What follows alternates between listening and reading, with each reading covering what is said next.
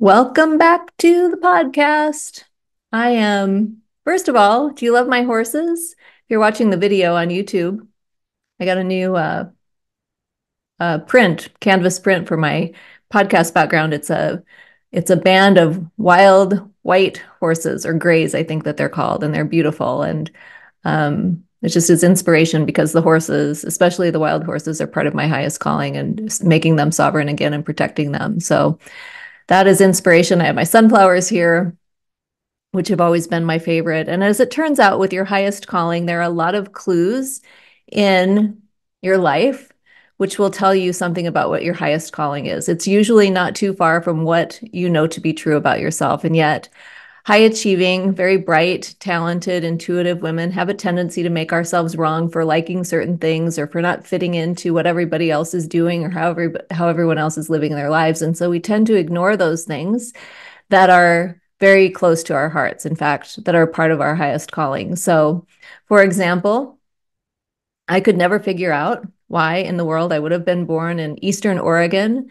in the US and in cornfields and with cows. In fact, the story of my birth is that my parents were delayed getting to the hospital because they had to wait for a herd of cows to cross the road. I could never figure out why I grew up in Western South Dakota, which is a rural area, when I love to travel and I love to go new places and try new things. And when I came to discover, of course, that the horses, in fact, the wild horses, have always been a part of my highest calling, it then began to make sense because in Eastern Oregon, there is a herd of wild horses. And in Western South Dakota, there are horses all over the place in ranch land. And I grew up watching my friend's rodeo, and I grew up moving cattle on my friend Anne's ranch with her granddad and riding horses when I was a kid. And as an adult in psychology, I did a lot of equine assisted leadership trainings early on, facilitating those. I had one of my great awakenings of my life with a horse named Annie down at Mirabel Spa here in Arizona. And of course, the Salt River wild horses are within maybe 10 miles of my house.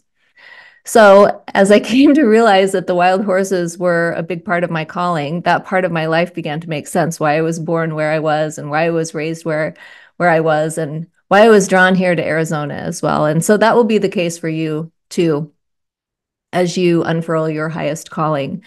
This weekend, I'm headed to Sedona to facilitate a highest calling retreat with one of my clients who has stepped into that program. She is traveling here. We're going to spend 3 days together, hiking the canyons of Sedona, going to some of the vortexes, meditating. I'm going to host a cacao ceremony for her and just allowing herself to sink into the energy of Sedona. And let Sedona guide the retreat is actually what I've been guided to embody as we head into the weekend. So I'm sharing this all with you for a reason, because there are a couple of you out there in my world who have been sort of watching and wondering, what's Robyn up to over there, and who is she channeling, and what is she up to? But ultimately, I am focusing on facilitating women's highest calling and how it relates to everything. Because here's the thing about our highest calling: we have to have a lot of money in order to live out our highest calling. And it's not just for us, of course. Our living expenses are what they are and so on, but it is for facilitating the highest calling. So for me, with the wild horses, I've been studying the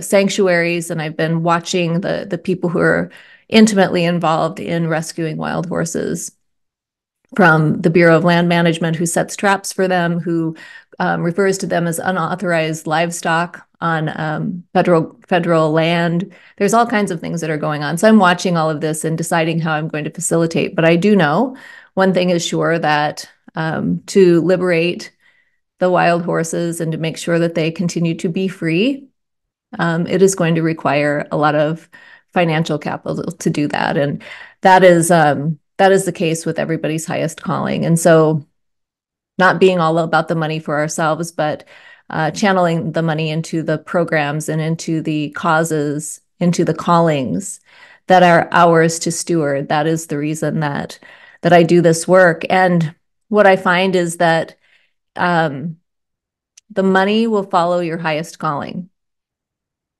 So if you are a spiritual entrepreneur and you have been doing this for a long time and you've sort of capped out your income, chances are pretty good that you don't know what your highest calling is yet. Because once you do and you step into it, that is when the money will flow in hundreds of thousands of dollars rather than tens of thousands of dollars. And that is what my highest calling program is all about. Beyond just learning your highest calling, it really is about stepping into it and then accumulating the financial resources in order to be able to live out and fully express your highest calling. So if that is something that you are resonating with, I would love to invite you to reach out to me. You can just email me at robyn@drrobynmckay.com and let me know that you'd like to have a conversation about working together on facilitating the expression of your highest calling. It could be channeling a book. It could be rescuing wild horses. We don't know what it is yet, but it is for people who are really at the top of their game professionally. They've done everything that they came here to do, and they're wondering what is next. And that is where I come in. I am the queen of facilitating what is next for you. So email me and let me know that you are wanting to have a conversation about working together. My highest calling program is a 6-figure investment, and I find that it really has to be that in order to hold you in the space of your highest calling and also for you to take your highest calling seriously. So it is not for everybody, but if you feel like you're leaning into this and you would like to meet me in Sedona and to unfurl your highest calling this year, then let's have that conversation and dive in. And now I would like to get on with our regular show now that I've made that announcement. I've been facilitating Preparing the Channel, which is it's actually a Voxer community, which I'm trying for the first time. And we have 21 or 22 people who are participating in Preparing the Channel. And it is really a 21-day journey with channeled messages every single day to prepare the physical body, mind, and spirit to receive high frequencies like wealth consciousness, and even like benevolent high frequency beings like my channel, Marisol, who is an 18th dimensional being or beyond. I think that there are sometimes not words for the frequencies that our benevolent channels come through on, but that is probably the closest assessment, I would say. And so Marisol has been channeling, and I, Robyn, have been participating in the way that I can as she channels these messages to the Preparing the Channel participants. And it has been lovely because I'm learning things along the way as well. And one of the things that happened yesterday is that we had a Q&A call, which lasted a little bit over an hour, where the participants in Preparing the Channel were able to come in and sit with me and Marisol and ask Marisol questions about everything from, why is my body feeling like this as I'm receiving these spiritual intelligence codes, for example, or what is the best way for me to integrate the codes?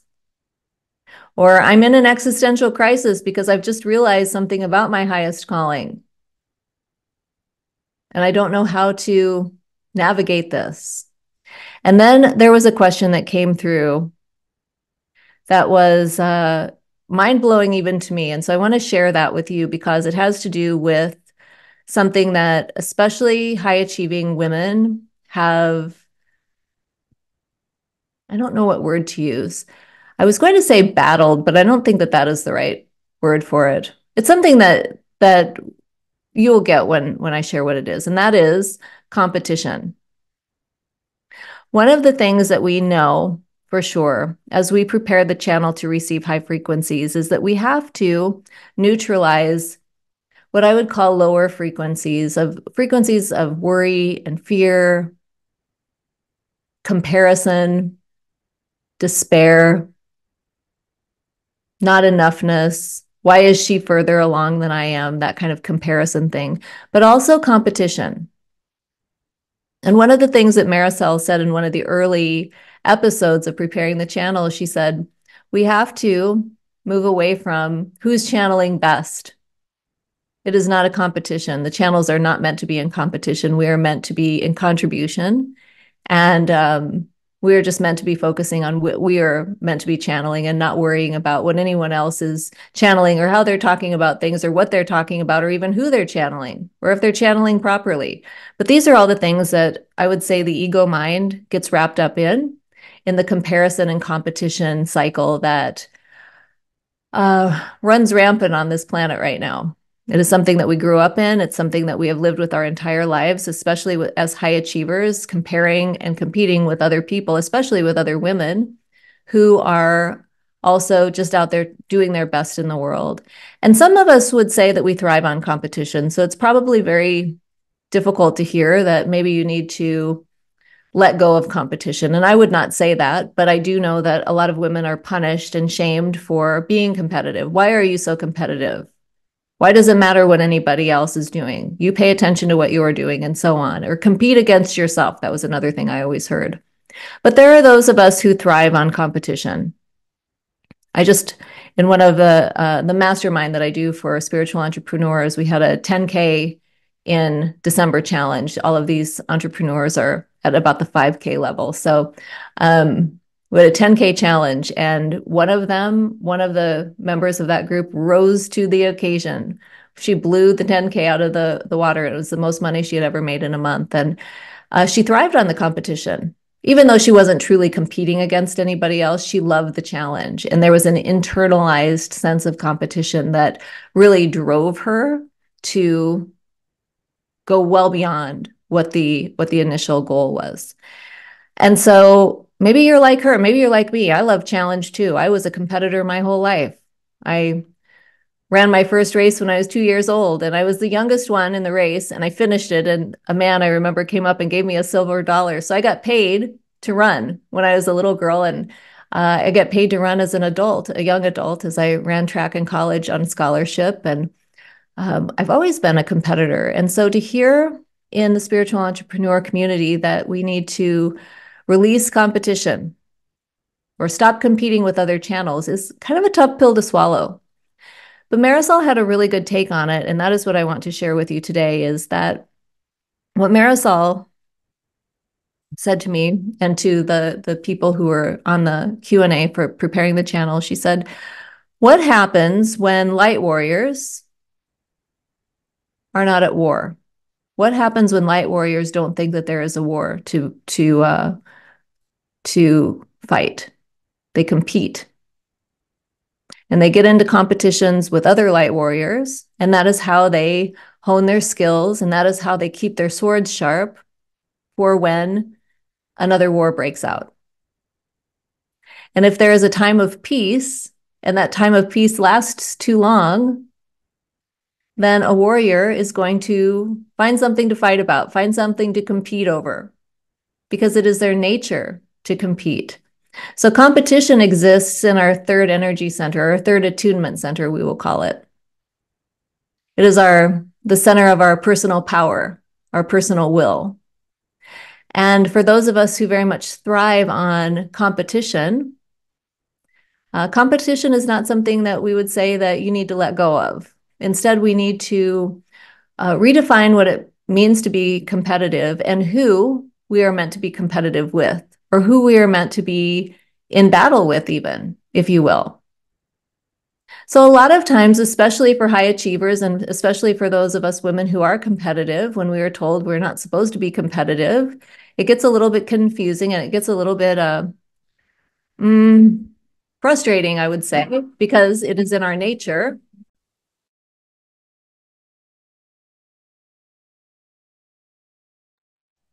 It gets a little bit frustrating because it is in our nature to compete. And so when the world would tell us, stop competing, it doesn't compute. So I'm reminded of the Hunger Games. Do you remember that? It was the book series first, and then, of course, it became a very popular movie series.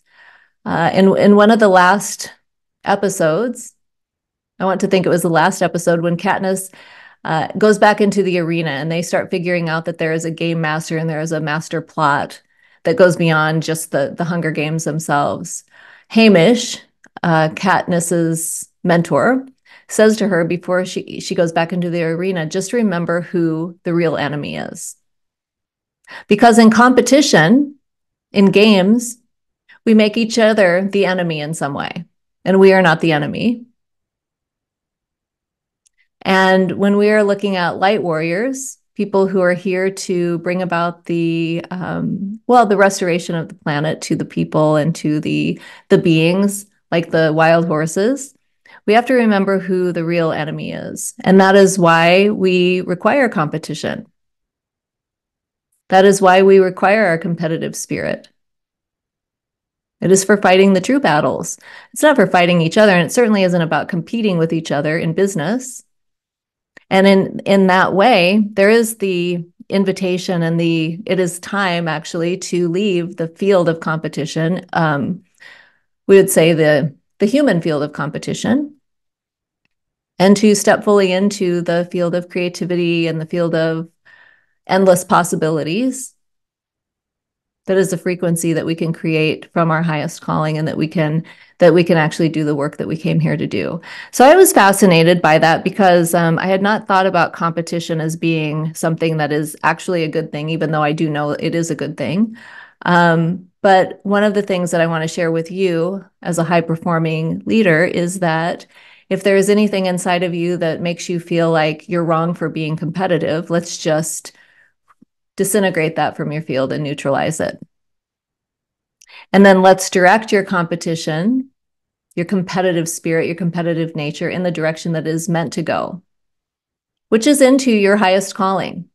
Your competitive spirit is your fuel for your highest calling. It is your personal will. It is the fire for the thing that you came here for. So in the past, maybe you got caught up in what somebody else is doing. Well, if I just do what she's doing, or why is she doing better than I am? Or why is she outperforming me? And then we feel bad about ourselves and we feel like we're not enough. And that hurts our businesses because it is very hard to experience the success that you desire when you're constantly making yourself wrong for not being where you think you ought to be. And so when we redirect the spirit of competition to something that really, truly matters, for me, the wild horses, perhaps that is for you as well. It could be for something else. The restoration of the planet overall. When we direct our competitive spirit there, that is unstoppable. And that comes from the highest frequencies of love, of truth. And the spirit of competition has been misdirected for so many generations that now is the time to begin channeling it properly and in the direction that it is meant to go. Isn't that lovely to know? I felt great relief when I realized that that was the case with competition.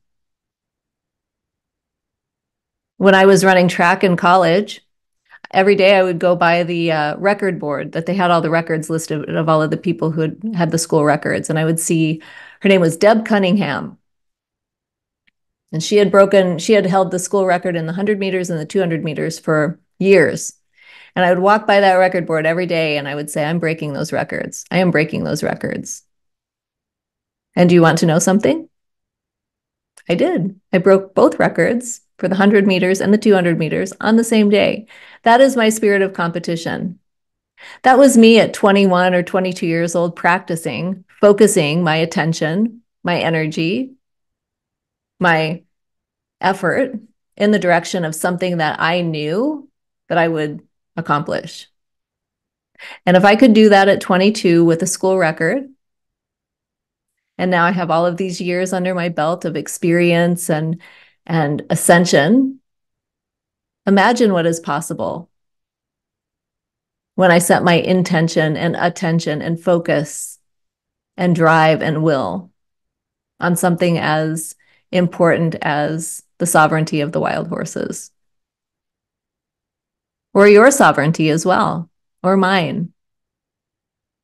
It is unstoppable. And that is the gift of competition. That is the gift of competition for high achieving, intuitive, intelligent leaders like you and like me. So, no more making yourself wrong for being competitive, but instead noticing where you are misdirecting your competition. Because you are not meant to be competing against me. I'm not the enemy.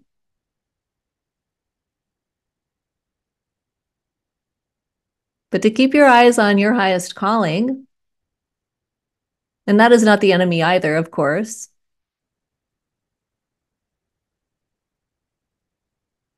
But the resources that are required for you to live out your highest calling will then, by nature, flow so that when there is something that crops up around something that needs to be taken care of, that is getting in the way of the highest calling, we'll say. For example, I found out with the wild horses that the Bureau of Land Management sets up traps for them. And they use helicopters to herd them, to round them up, to put them on auction, to send them to Mexico to be used for to be killed for meat. It's deplorable. And so that would be what I would consider an enemy of the wild horses. And so then directing my focus and my attention toward creating financial resources and communities around neutralizing those energies that are creating destruction in the wild horse population. And so you will find an analog for yourself, of course, as you continue to unfold your highest calling. And now I'd like to turn my attention to another issue that has come up recently around highest calling, if that would be okay, because it is related to competition. And the thing I would like to turn my attention to now is the fear that if I live out my highest calling, I will blow up my life. This is something that I think every person who comes into contact with their highest calling, when they realize it, they say, oh my goodness, my life is going to change tremendously. When I started this podcast less than a year ago, the first podcast episode came out on March 16th, I had no idea that just a few months later, Marisol would come in and I would be cohabiting this physical vessel with this beautiful, benevolent being. I became the channel in the year that I started the podcast, becoming the channel. There are no coincidences, are there? But even before that, and this time around, I would say I did not have the feeling of, oh, I'm going to blow up my life. But in the past, as I was thinking about people saying, I'm afraid I'm going to blow up my life, I was thinking about all the times my life has been blown up, just in this lifetime. And I was remembering that really the first time my life blew up was when I was 12 and my family moved from my very safe, lovely home to another town just as I was starting middle school. And I had to start all over and make new friends and really had a hard time adjusting. I had anxiety. My tummy hurt all the time. And I would say that would be I would say that would be a time when my life blew up. It was not my decision necessarily. I was 12, but it was something that deeply impacted me. The second time my life blew up was when my parents took me to college and then started divorce proceedings after I was at college. That rattled me, and it created some systematic problems in my life. I developed Epstein-Barr virus and started having symptoms of ADHD that were very significant. Developed a big case of the imposter syndrome. Since I couldn't focus, I automatically thought that maybe I was not as smart as everybody else or as smart as I had led people to believe that I was, having graduated third in my class. So that was a big blow up. The first time I consciously blew up my life was when I decided to divorce my college sweetheart when I was 30. And that was a time when I would say that I had my spiritual awakening, but I was always awake. So it was more like taking adult responsibility for my spiritual journey and for my spiritual gifts. And so I blew up my life. And my ex-husband was not happy with me at all when I moved out. He was not happy with me, and he was very hurt by that. But I knew that if I stayed, I would not be able to do the things that I was required to do in my life, including go to graduate school for my PhD, including all of the things that I am doing today, really. So on the other side of what people would consider blowing up my life was this life that I have now, or a version of it, the beginnings of it. And yes, there were some challenging times then. Certainly, there were days that I would lay in bed and think, what did I do? But I always felt guided. I always felt guided and I always felt protected. And I did have my guides and I would talk to them and they would say, just keep going. And so I would. And then I got into grad school and I moved. I bought my house in Kansas and I started grad school and um, life was good for a while. And then I was dating a guy when I was in grad school and we were living together. And then one day I knew that it was time for us to part ways. So I had to blow my life up again. I had to sell my house, break up with a boyfriend who was not happy with me. Are you detecting a theme? There are people who are not happy with you when you decide something for yourself, and they think that you're going crazy or they think that you are losing your mind. But in all the circumstances, when I have made a decision to leave a relationship in the service, really truly in the service of my highest calling, I have been called crazy and I've been told that I'm losing my mind. But every time that I trust myself and I know that I'm not crazy and I know that I'm not losing my mind, and things turn out way better than I could have hoped for or imagined on the other side of it. There can be some turbulence though initially. And then 12 years ago, after I had moved to Arizona with another boyfriend, and we were living together, and it became abundantly clear that we were not meant to be together. There was some serious addiction on his part that was going on that I was not aware of fully when I moved here, and he invited me to move in with him. It was convenient, and I was very grateful for it because I was a new PhD and I had just started my first job, and it was a cost-effective situation, but it really took a toll on my mind, body, and spirit. And there came a time when I finally, at the early stages of my business, actually, and I had proven to myself that I could sell high ticket and I had had my first couple of 10K months. That was when I realized that no, it is time for me to go. And I blew my life up again. I moved to Scottsdale and I moved into a sunny little condo with bright yellow walls in the kitchen, and started my business in earnest. And I also, at that time, had to process through a tremendous amount of trauma. I was having panic attacks. I was going to work and I was in therapy. It was a very challenging time for me, but I knew that that was the right thing for me to do. Because the alternative, again, when I play the timelines through, the alternative of me staying in that dysfunctional situation versus going out on my own and sorting through my stuff and getting going with my highest calling, there seemed to be an easy choice, even though it was challenging.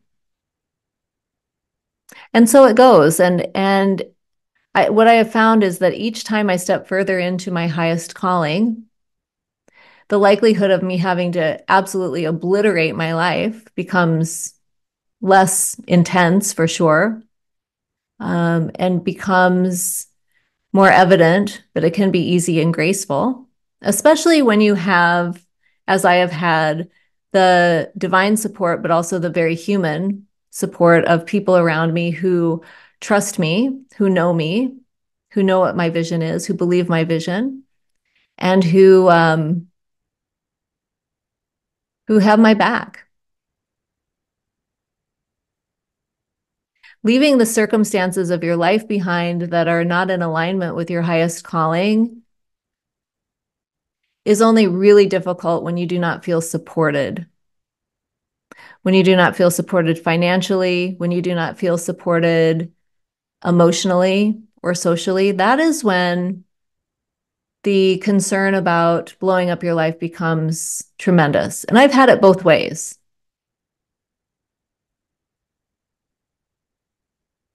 I've had very little support in leaving my first marriage. Everyone is mad at me about that, except my dad and my sister. And then everyone else got on board after a while, but nonetheless, it was a rugged one. And then I've had full support. And when the nervous system is healthy and you've done your inner work, you've done your trauma work, and you've done the things that are required in order to ease the transition, it will be one of the most joyful experiences to step into your highest calling. But I do find, as I've been talking with people about highest calling recently, that discovering what your highest calling in is actually throws people into existential crisis. My life was going so well, they say. My life was going so well. Why now? Why me? And there's even some who me. There's some imposter syndrome that gets thrown in there as you discover your highest calling. And the imposter syndrome consists of two different poles. One pole is one that you're very familiar with, and the imposter syndrome is, who am I? Who am I to do this? Of all of the people on the planet, why am I the one who is qualified for this? But the other pole of the imposter syndrome is very stealthy. And that pole is, of course, me. There's an arrogance to it. Of course, me and no one else. That pole of the imposter syndrome is I will call it toxic competition, where I'm competing with everybody and nobody knows more than I do. And nobody can channel as well as I can. And it becomes a competition between who is the most intuitive, who is the most tapped in, who is the most tuned in. But do you see, these are both aspects of the imposter syndrome. And the imposter syndrome is one of the great barriers to expressing your highest calling, regardless of what side you're on. Now, the ones who, if you are somebody who has the imposter syndrome in terms of, who am I to do this? This is too big for me, or this is too much for me, or I'm not qualified. You guys are easy to identify. You self-identify. You say, oh yes, that's me. The ones who are harder, who are unwilling to identify themselves, are the ones who have the imposter syndrome of the significant kind. Of course I am. I am better than everybody else with my channeling. Of course, I am the only one who can channel this, or who is channeling this, or who is pursuing this. And there is an arrogance to it. And those are the ones who are it is harder for them to identify, because it actually gets at a narcissistic wound that they're unwilling to look at. And that is actually going to be the barrier to them actually expressing and fully embodying their highest calling. On the other hand, the ones, if you're somebody who is of the who am I sort of the imposter syndrome, the more well-known version of it, the greatest barrier to you expressing and fully embodying your highest calling is just that. Who am I? Oh, I'm no better than anybody else. I'm nothing special.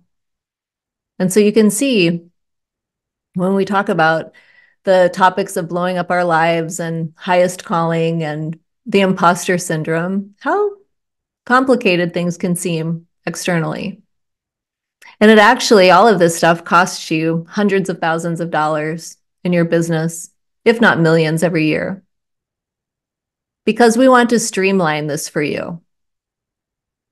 We want to make it as simple as possible for you to live out your highest calling, for you to fully express your highest calling. And that is one of the reasons that I am here, to share this information with you so that you know. The knowledge is important, but even more important than the knowledge, I think, is the direct action, the movement in the direction of your highest calling, the doing something that is in alignment with your highest calling. So I am here for the wild horses, of course, and I am also here for the channels, the intuitive channels, to streamline things for you so that you can just be in your channel, so that you can share the information and the codes that you are here to share, so that you can write the books that you are meant to write, to expedite the process, because nothing is more important than your highest calling. And that is what I have discovered. Every once in a while, I still wish I dream of genieing myself into the next chapter. But we have to also understand that we are living in a slow-moving world. And so the shape-shifting happens moment by moment until one day you look around your life and you say, oh, this is everything that I dreamed it to be and more. And you're actually doing the things that you always had in your vision to do. And isn't that wonderful to know that that is possible for you?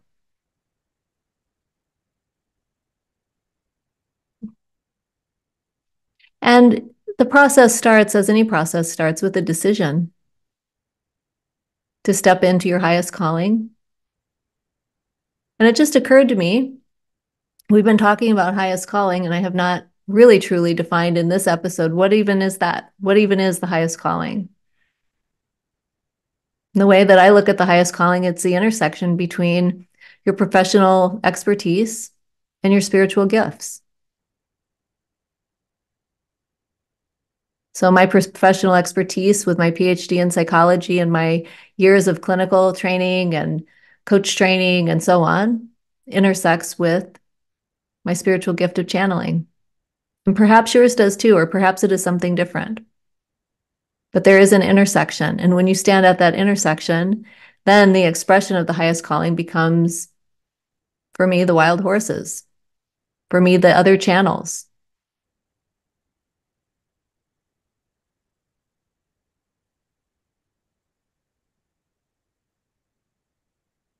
So today I am just sharing kind of behind the scenes on things that I have been thinking about and learning from Marisol, and learning from Preparing the Channel, the Voxer group that I am currently facilitating.